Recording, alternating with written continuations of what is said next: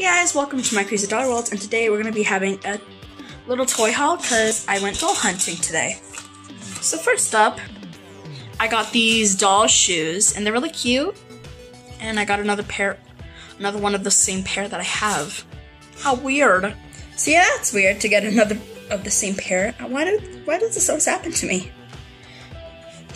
It's okay though, I like that pair of shoe. I like that black shoe right there.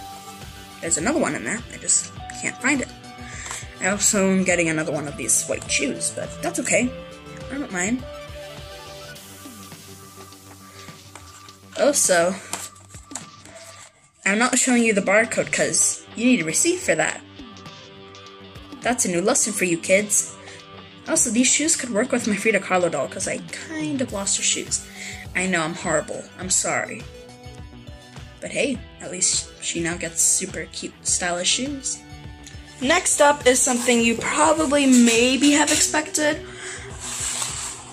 Yeah, I got another rainbow eye doll. I'm obsessed with this line. Don't judge me. So yeah, I have Rainbow High Cheer. I really like this line. I especially love the Skylar. I absolutely love Skylar. She's so pretty. But Jade, oh my gosh, Jade and Skylar are just chef's kiss. Chef's kiss indeed. They're just so nice, and you just love them. And this artwork is really nice too. It's really nice. So yeah, that's it for Rainbow High. I know, right? This is so unexpected of me to not get more than one Rainbow High doll, but oh, you saw them. Oh, whoops.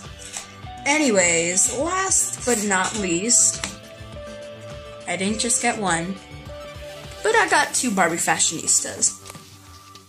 As much as I don't like Barbie color reveal, I absolutely love this year's Barbie Fashionistas. Like, just look at this collection. It's so colorful, so cool. Let me just turn on my flash so you can see them a little better.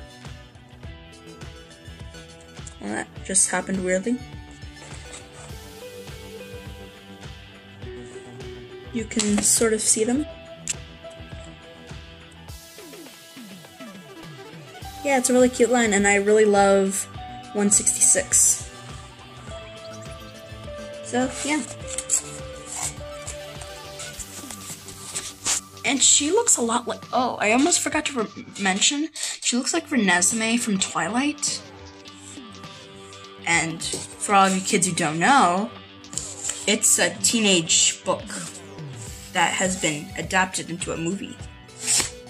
You can't watch it until you're at least, like, I don't know, 13, because it's rated PG-13. Because it contains certain images that will scare you and will scar you for life.